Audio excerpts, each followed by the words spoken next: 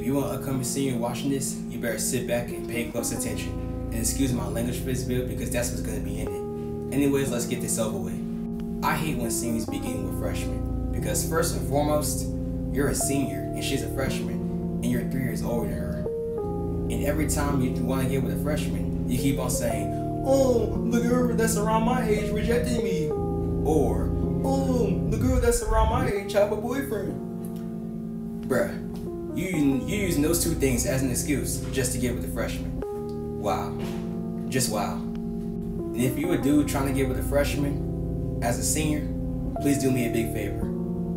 Don't tell nobody, don't post her, or do nothing. Because your game is ass, you don't got riz, and you couldn't even back up your own motherfucking age. And you decide to get with a bitch that's like 3 years younger than you. Come on. Like, come the fuck on, bro. The niggas who be getting with freshmen all the time were the same niggas who don't got riz or confidence at all. And it's all fun and games until the FBI comes knocking on your door and put handcuffs on you. Also, not to mention, if you end up doing intercourse with a freshman, ooh, you definitely go face time in prison. And if she end up getting pregnant, her parents are gonna press charges on you. And when her parents press charges on you, you're gonna be labeled as a fucking rapist.